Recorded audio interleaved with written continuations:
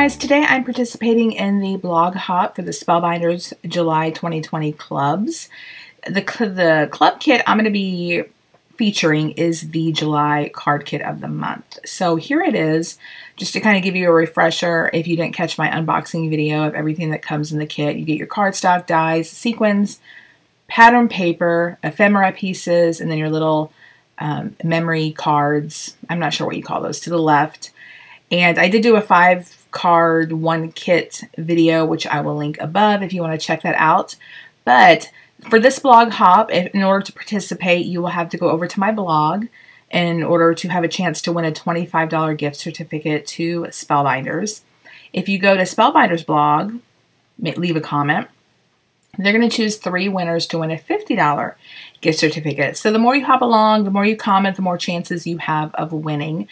When I participated in their blog hop, I didn't participate last month, but I think it was the month before, I chose a winner and they never got back to me. So make sure that if you do participate that you check back and see if you won, and definitely contact me if you are the winner, because the deadline for someone to contact me is the deadline of I can't choose another one, basically.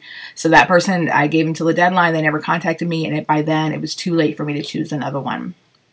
So let's go ahead and get started in the card I'm going to make. It's a very quick card, but if you've been following me for a while, you know that I love ephemera, and so this card is going to be using some of the ephemera pieces. And again, if you haven't checked out my 5 cards, 1 kit video, definitely check that out to get more inspiration. So we'll go ahead and get started. Okay, so I've cut out all my pieces. I have my sentiment and some ephemera pieces that I'm going to use. I have my pattern paper. I already cut out of the foil cardstock you get in the kit, the little strip of little decorative pieces that you see above that use the gold foil cardstock, which is really pretty. And on the right, I am using one of those artistic cards. It reminds me of artistic trading cards. I don't remember what they're called. Anyway, I'm going to go ahead and attach my pattern paper. Very pretty. It reminds me of wallpaper. The kit this month was vintage, so you can definitely see how it's true to the theme. Very pretty.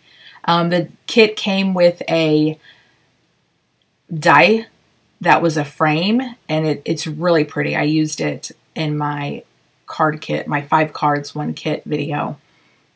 I apologize for my nail polish. I made several videos and I forgot to remove my nail polish, so it looks kind of yucky. But anyways, I'm going to go ahead and glue this piece down, and adding that little gold foiling border to the top and bottom I think really adds a nice touch. Here, actually, this is a dimensional sticker that comes in the kit. And I had a problem taking the acetate off. It took off the sticky part of the sticker. So just, if you have this, just be careful when removing it. And then you just add some tape adhesive or wet adhesive and it works just fine. Thankfully, it doesn't damage the sticker, but be careful when removing that it probably could take off the sticky part of that sticker.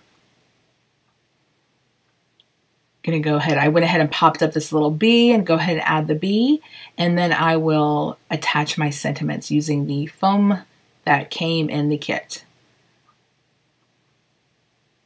So if you're interested in any of the kits, I will have all the links below, and they have a big die of the month, small die of the month, the card kit of the month. I'm not sure what else they have. There's like ones you can combine. The link will be below to all that. And you do have the option to skip a month if you're not a fan of what their card kit is that month or their die is. You do get the option to skip a month, which is really nice.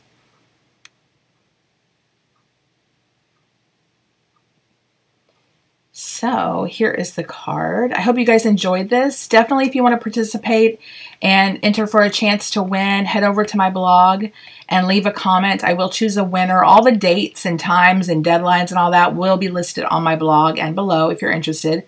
So go check that out. Thanks for watching, and I'll catch you next time. Bye.